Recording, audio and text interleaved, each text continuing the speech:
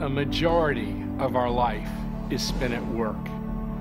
And actually, Piaget said that in childhood, our work is play.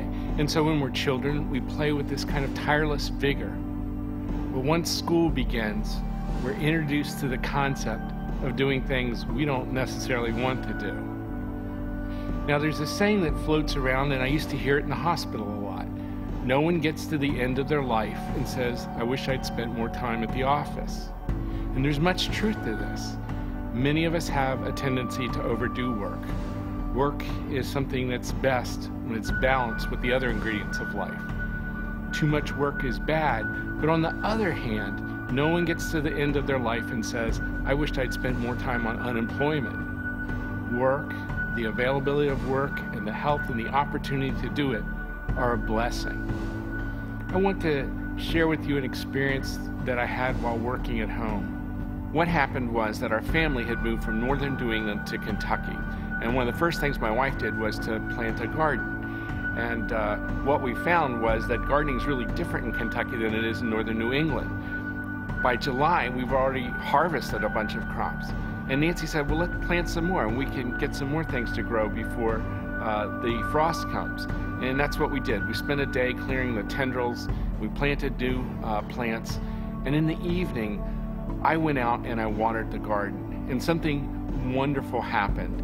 I was just watering, and the water formed in a footprint of my wife in the ground. It was like a little lake, and it reflected the setting sun in the evening.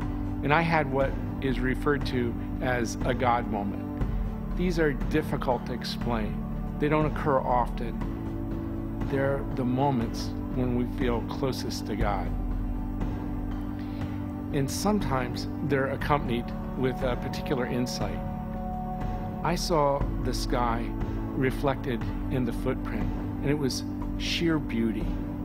And I was transported back to the Garden of Eden. I believe I understood what it was like for God to walk in the cool of the evening with Adam and Eve. What a pleasure it must have been. You see, we had work even before the fall, and it must have been thrilling to share the results of that work with our Maker. As Americans, I'd say that we're blessed with a lot of great work, and we love efficiency. If you stand the average American in a line in the developing world, they're busy in their heads, redesigning the entire system for more efficiency. In fact, I think sometimes we overdo this. There's more to life than just how fast we can get through it. Work is a blessing. And the first work that we were assigned in Genesis 2 was to be gardeners, men and women together, protecting and serving the earth. This mandate exists whether or not we're tilling the soil, or we're shopping in the mall, or we're in the grocery store. As gardeners, we're involved in a multi-generational project.